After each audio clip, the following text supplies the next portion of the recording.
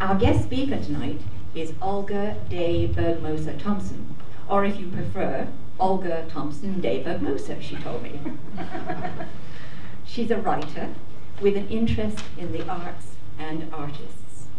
She's written 4 books altogether and working on her 5th, is that right, Olga? Yes. And 2 of the books, one of them is called Many Faces, Many Spaces. But before she started doing that, she first came to our notice in Etobicoke by doing an article on one of our local artists for the Arts Etobicoke magazine. And that was an article she did on Marianne Ludlam. Now, as I said, she has a great interest in the arts and artists, and she's the co-author of Many Faces and Many Spaces. And she's currently writing a book, again on artists, and this I know as soon as you hear what it's on, artists, art and artists. You're going to be terribly excited because it's on local artists, artists of Etobicoke and Mississauga. So Olga, who I know is looking forward to speaking to us tonight. Olga?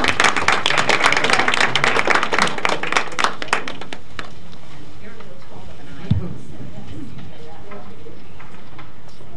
Thank you very much. Honored guests, distinguished creative artists, art lovers, art supporters such as standing lovers, standing woman, consolation, and he is also a fabulous oil painter. You will see a study of the seated figure. Next, your journey will take you to the most imaginative stained glass approach to snakes by Wendy Lilly. If you were ever afraid of snakes, please look at this, so well chosen. It's on their Milky Way. Then Petros offers bold acrylics on canvas, yet with a touch of innocence and vulnerability, especially in the painting The Second Chance. Suddenly you are caught up in the never-ending dream by Tahira Haider, highly symbolic, but so beautiful that actually you see your dreams being carried on the wings of those birds. Next, your mind is bombarded with the thought-provoking Volcanics 1 and 2 and Specimen by Susan Dale.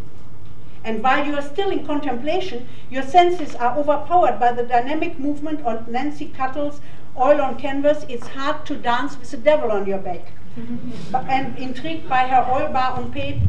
Now the journey takes you to Barbara Fosca's impressive Solitude and amazing floral moonglow, gouaches by an artist who is actually internationally acclaimed for watercolors. She is partly Chinese. Her parents were missionaries in China,